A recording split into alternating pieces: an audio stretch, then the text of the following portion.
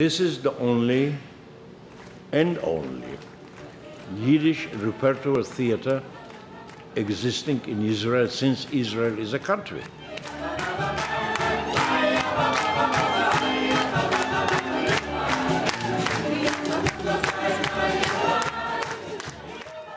I am a survivor of the Holocaust. I am proud to say it.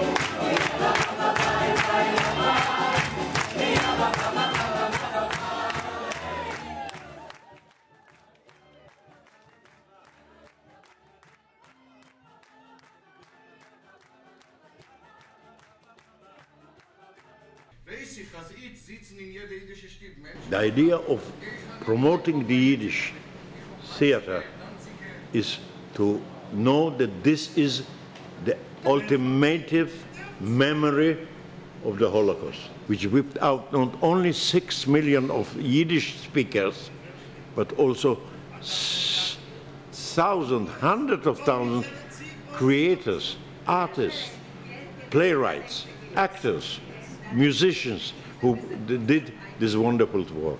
And I feel it as a leader of this theater, that this is one of my main things that I have to do.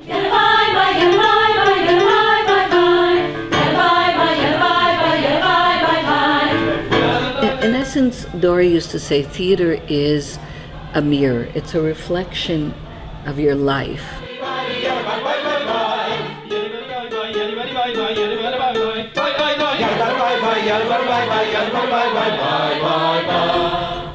Yiddish and Yiddish theater came to me via mother's milk.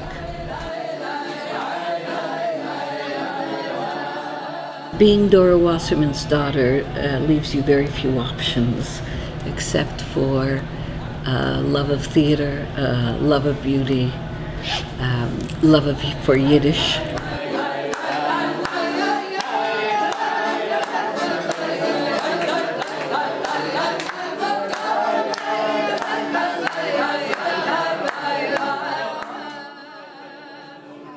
I'm European, I'm from France, so it's a heavy relationship because it's obviously linked to my family and to the Shoah.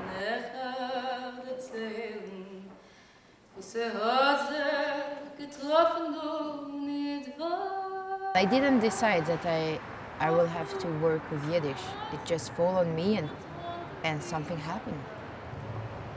And I totally fall in love with the Yiddish culture.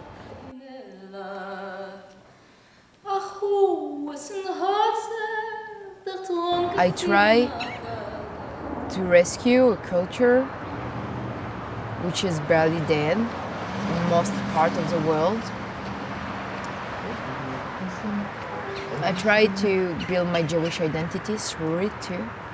And I mean, everything was destroyed except a few people and except the culture in some way.